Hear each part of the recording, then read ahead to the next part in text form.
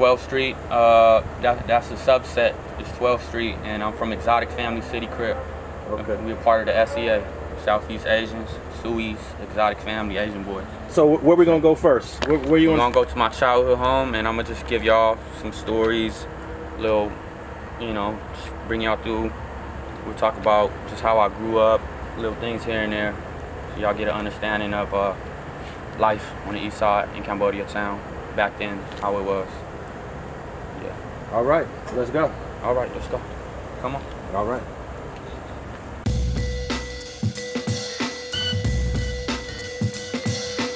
I've been rapping for years, but honestly, I never made my mind up to commit to it, really commit to it until about 2.5, 3 years ago.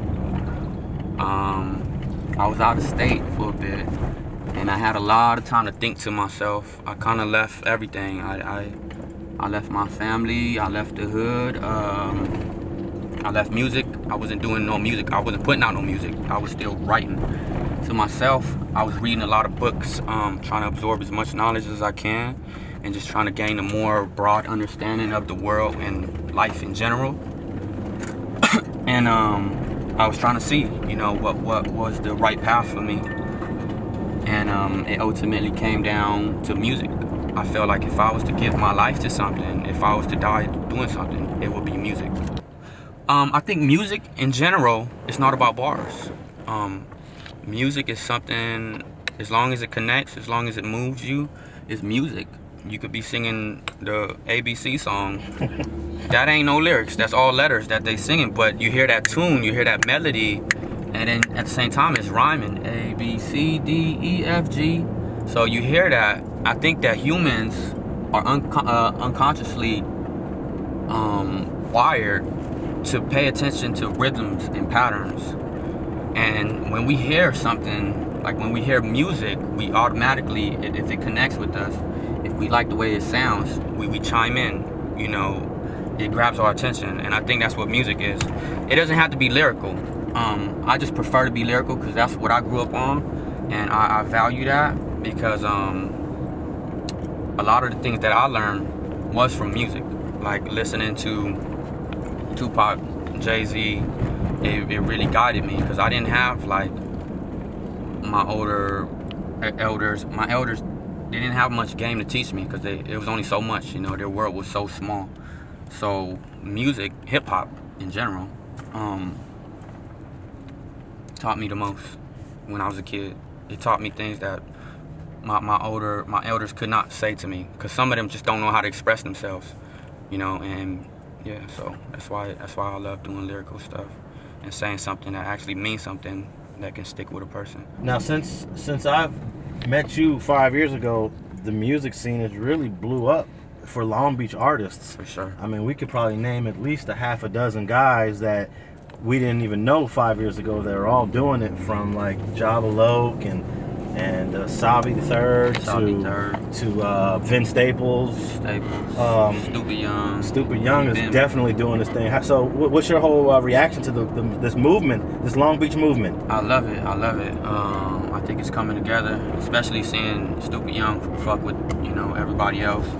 Savi Third, and he's doing music with P Nice and all of that. I love it. I think it's been missing, you know, because back then Snoop Dogg and Trey D, Daz, Nate Dogg, they all held it down, and it made me proud. I remember listening to all the Long Beach music, and it made me proud just bumping that. We bumped that through summers on every block, and it made us real proud of our city. So I think that's what it's coming to now, is that this new generation is going to carry the torch for the city. Cambodia Town, or Long Beach, is actually the Cambodian capital in America. We got the most Cambodians here in Long Beach. Outside of Cambodia? Outside of Cambodia. And I'm not sure when it happened, but I know that we were real proud when it did happen. And it took some community leaders to do that, you know, to make all of that happen. And I recognize that. So hopefully the newer generations coming up, they recognize that somebody had to be out there pushing for that. Even all of these things like little parades here and there, the little signs that says Cambodia Town, it's it's something we should be proud of coming from where we're from, because we weren't nothing. You know, we was just a small group of people when we came. And you know, who knows how far it could go if we just keep pushing. As an Asian, Asians are always represented like in low numbers in media, in entertainment, and even in rap. It ain't really been a whole lot of Asians, but shoot, I've met a bunch of Asian spitters over the years. Yeah. There must be something going on to where people just don't want to open the door to Asians and hip hop. Or what's your take on that? I honestly feel like we haven't hit hard enough. I feel like when we hit hard enough, it's gonna hit, you know. There's no stopping it. There's not gonna be no stopping it. It don't matter what race you are. I mean, you seen Eminem do it. That was probably the hardest barrier ever. And he hit hard, you know, and I feel like when it's that time, it's gonna happen. So I just think it just wasn't time yet, honestly. So this is Warren and 14th. Warren and 15th, between 14th and 15th. This is my childhood home, right here. First moved in here, I believe I was 7. I believe I was about 7 years old, 7 to 8 years old. Used to be a lot going on in here. My big brother, he was from Asian boys. So you know, this was like the hub. This was like one of the hubs. How do brothers end up claiming 2 different neighborhoods? So my brother, he was a wise brother. He was very protective. He was always on my head. He kind of did get me involved with the lifestyle in a kind of way. He took me to go do my first burglary when I was 9. He forced me to smoke some cigarettes at like 5, 6 years old, you know what I mean? But that's when he was older. I mean, that's when he was younger. So I can't blame him for that. And that's probably how he was raised, growing up in our environment. So I can't blame him for that. But as he got older, he started to wisen up. And when it was time for me when I wanted to get put on, he didn't want me to get put on Asian boys because he knew what came with this lifestyle. So when word was going around, they said, your little brother want to get put on. He told the homies, he said, no, don't put him on. If he wanna gangbang, he gotta choose his own path. I don't want him to be under me because I don't want it to feel like, you know, like he's responsible. So naturally, I ended up, I was actually raised in a church when I was younger because of my brother. He was getting out of hand with my parents, and they couldn't handle him no more. And they sent him off to a group home. And that same church, they used to take all these troubled Cambodian youths and just try to teach them something different, try to take them outside the hood, because a lot of us had no guidance. And our parents was uneducated, they was poor, so we was handicapped, straight up. As youth, we don't have no guidance. Our parents don't have nothing. They didn't trust the government, you know. We were stuck. So this church, they was taking troubled youth, and they was trying to, you know, do something that benefits them and teach them, I guess, a different way of life. So I grew up in that. I grew up in a church around a bunch of other gang members. Yeah, so basically, he didn't want none of this for me. He know what it come with. At the time, I was still young. I was naive, like a lot of the youth that's getting put on. They don't see 20, 30 years down the line. And he knew what was going on, so he didn't want me to get put on. I ended up getting put on because I went to church with one of the big homies' little brothers, and we became real close. So I ended up getting put on. I actually got put on 12th Street first. I got put on 12th Street because my brother-in-law was from 12th Street. 12th Street is a clique. It's a subset of the SCA. I got put on 12th Street. That same day, I actually got jumped by some Westside Longos on the west side because I was going to school at Cabrillo Reed. So I got jumped twice in one day. I got jumped on the west side, and then the school safety came pick me up. The police came, and they all broke off running. And I told them to drop me off at La Lune. La Lune was a restaurant back then. It was on New York and Atlantic behind Polly Burger. Polly Burger used to be Tommy's. And then I ended up getting put on 12th Street behind La Lune. So I got jumped twice that day, and I started banging 12th Street. And then naturally, I wanted to join a bigger hood, and it just naturally happened to fall into Exotic Family. Yeah, just because who I was associated with at that time. And when you joined Exotic Family, it was already called Exotic Family. It was already called Exotic Family. Before that, it was called Exotic Foreign Creation Coterie. And what does that last word mean? Coterie is a group of people with the same idea. Like say me and you, like exotic, you know, obviously exotic foreign, we're something different. Creation, you know what I'm saying? This is this group that we created, and Coterie is a group of people, and we all have that same mentality, the same idea. We focus on one goal, is to, you know, whatever that goal is. You feel me? That meaning behind it is actually pretty deep. Yeah. It's just a long name to remember. And then it changed to what? Exotic Family City Crip.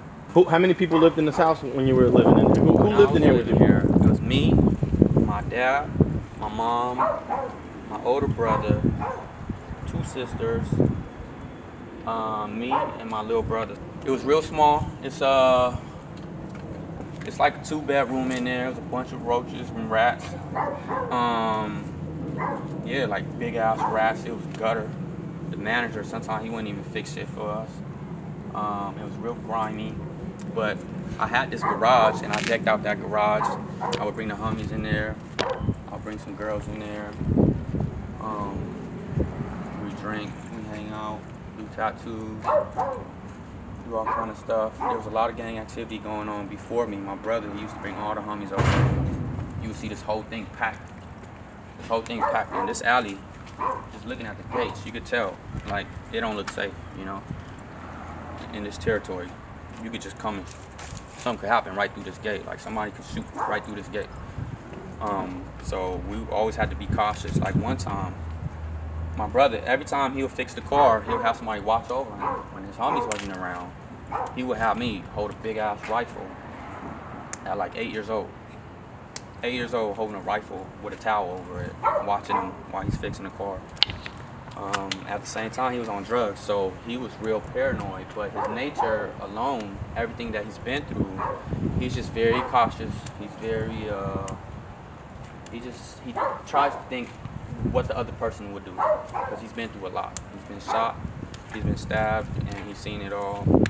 And yeah, that's what that kind of environment does to you. What's the age difference between you and your older brother, and what kind of influence did he have when he was young? I think he's about 8 years older than me. He had a lot of influence on me. I wasn't close with my dad, even though my dad lived with me. He was close to my pops. My pops was a compulsive gambler. He was an alcoholic at one point. By the time I got older, he was going through a lot of depression, probably from losing a lot of money and being broke, being uneducated, you know, not feeling like he was trapped. On top of that, he got 5 kids that he couldn't really take care of. So he couldn't guide me. There was not much he could tell me, and I was missing that guidance. And I looked up to my brother. But my brother, at the same time, when he was younger, he was on my head a lot. He was like pressing me, you know. He started learning how to be a better brother. And when it came time for me to gangbang and stuff, he left. And he was trying to change his life because he'd been through so much. By the time I came into that life, and he came back down here, and I was bringing all of that drama to the house, he wasn't having it, you know, he wasn't feeling it. And I kind of resented him for that because he went through it, and at the same time, he kind of had a small hand in bringing me into that lifestyle, you know, just because of when he brought me around and what he taught me, how he raised me, you know, putting guns in my hands, and there was shotguns under my bed. Yeah, just stuff like that. So you can imagine any kid that's gonna grow up in that kind of environment, you think they're gonna turn out to be some angel? It's not gonna happen. So that's why I wanted to talk about my childhood here, so that people could get an understanding of how things like this happen. Thanks for watching StreetGangs.com. Please like and share the video you just watched and leave a comment below to tell us what you think. You can also watch 2 of our previous episodes to the right. Please visit the link to our Patreon page and support our campaign. And don't forget to subscribe.